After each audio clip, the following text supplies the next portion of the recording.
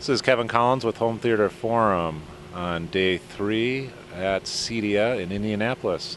Today we have Joe Kane from Da-Lite, who's going to be talking to us about some of the JKP screens and things around 3D, both from front projection and from flat panel displays. Hello, Joe. Good morning. It's wonderful to be here. Thanks for inviting me. What I've been following your screens that you've had before, and you were following some different manufacturers, and lately you've come along with the Da-Lite screens with JKP, and I know you started out with one screen.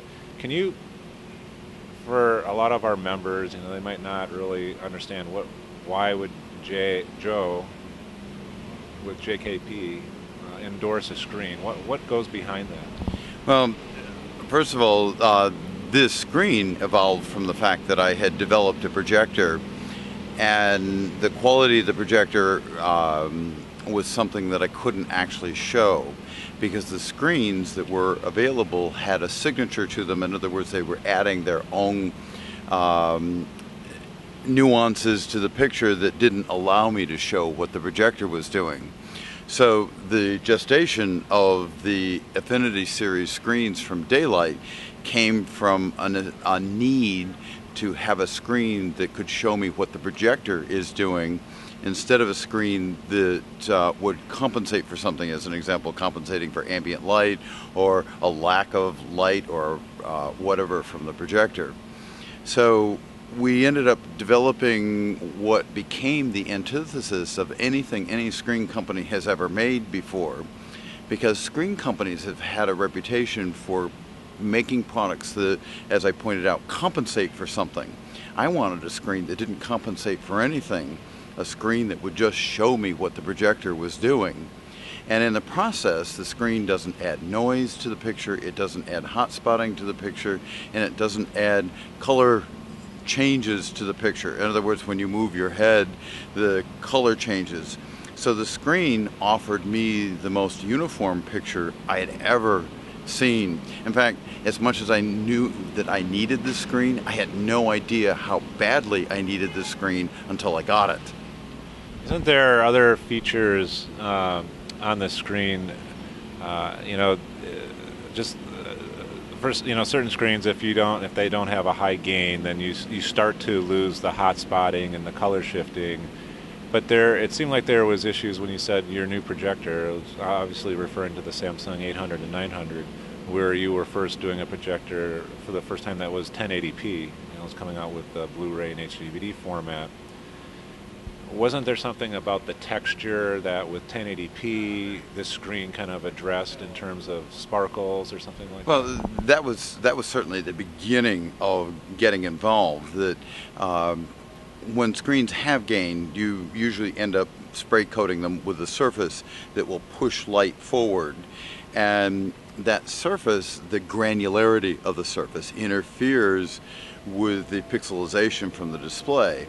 And basically what happens is it adds noise to the picture. Now, I'm confident all your viewers have seen sparkles and granularity in a screen. Well, that actually seriously detracts from the quality of the picture. And you don't know how much it detracts until it's gone. And once it's gone, it's suddenly, oh my gosh, you walk into anybody else's home that has a screen with granularity in it, and you look at them and say, how could you possibly put up with that? So the granularity was the primary reason that I went after a different screen. But because basically the coercivity or the coarseness of the granularity dictates how much the screen will push light forward. If it's a really coarse screen, it'll push light forward by a lot. If it's a fine screen, it will not push light forward by as much. But even a matte white screen has coercivity. And so ideally, I wanted a screen that didn't have any coercivity, so that no matter what resolution the projector, and it was the 1080p that really made me aware of the problem. But if we get to 4K or 8K or 132K, whatever we get to, having no coercivity to the screen whatsoever means that this screen has the life of anything that's going to come in the future.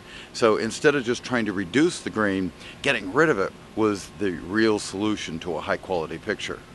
When the 0.9 gain screen, there's a, what's the two screen gains that you guys have? Well, there's actually three in the product line. There's a 0.6 gain screen, a 0.9 gain screen, and a 1.1 gain screen. Now, most people, I want to clarify this because most people may be confusing gain with directivity. Those are two completely different things. Directivity is how much the screen pushes light forward, and you can tell if a screen has a lot of directivity because it will hotspot. The gain is actually what it does to the incoming light. So relative to a reference, the 0.6 gain screen will deliver 6/10 of the amount of light that a reference reflector would deliver. The 0.9 gain screen delivers 0.9 times the amount of light, and the 1.1 actually delivers more light than is reflected off a reference reflector. Now, in order to get that gain, there is some directivity. So each one of the screens has a little bit of directivity. They each have the same amount of directivity. They do push the light forward just a little bit, but not enough so that you see hot spotting. So the 1.1 gain, that number probably reflects how much, it probably accurately reflects how much forward each of these screens pushes light. So then we have the family of screens, so that if you need a medium gray screen, that's available in the 0.6. If you need a light gray screen, that's available in the 0.9. And if you need a white screen, that's available in the 1.1. Now, what would be a decision factor for people that are looking to build their own home theater on what of those three they would want? Well, the decision factor is based, in my opinion, the decision factor is based on getting a decent black level out of the display device. And as an example, any of the lamp-based projectors have some ambient light. So even if you're putting in black as a video signal, there's still going to be some light on the screen. And so I try to advise people to pick the screen that will allow them to pick the screen type and size that will allow them to get the black level they want. As an example, if there's a fixed amount of ambient light coming from a projector, if you put that fixed amount of light on a very big screen, the level of that light will be low. But if you can't put that on a big screen, then you have to use a gray screen to pull it down. If you only have room for a smaller screen, then you use the gray screen to pull it down. Now, in actual physical size, that is projector dependent.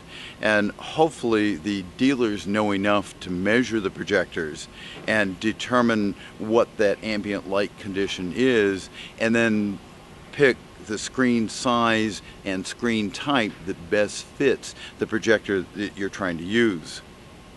Would someone be able to take their projector into a dealer and, you know, just use a light meter to measure a particular foot Lambert's coming off the screen to kind of make a decision on which size they'd want, or is it more complicated than that? The dealer, you're saying take it to a dealer. I would hope the dealer would actually have a meter so that they can measure the light, because that's something that's going to be necessary. So just taking it to any dealer might not work. That you probably have to find a dealer who would actually know how to make these kinds of measurements. And you know, making decisions on where to put this, I actually think that responsibility belongs with the dealer, in the sense that every projector is different. And as you've walked around this show and you've seen different projectors, the ambient light from each projector is completely different. The light output capability is completely different. As an example, if I were to take a Christie and put it on a 15-foot wide screen, I'd want a 0.6 gain screen. My projector, if I put it on a 6-foot wide screen, I need a 0.6 gain screen. So those are two huge different things, but it's projector dependent in making the decision of the type of screen and the size of the screen. Is there, for the members that we have out there that already have screens, and might be interested in changing screens, which will come up with some reasons on why they might want to. Is there any way that they can get a sample from Da-Lite that they could have put up on the screen and then view it and kind of see a swatch difference, or is that something that's not recommended to do at all? Actually, I do recommend doing that. Da-Lite hands out, I think they're 8-inch by 10-inch pieces, samples of the screen material, and dealers should have these so that the customer can take it home and look at it. I actually recommend doing this because you'll see a huge difference in picture quality between what's out there other than the Affinity screens and the Affinity screens. The difference has been shocking. When I first premiered the screen, as an example, almost everybody who walked into my display looked at the picture and said, "Oh, you have a new projector." I said, "No, I have a new screen." And the difference was so dramatic that everyone who already knew what my projector looked like was absolutely shocked. They were absolutely certain I had a new projector.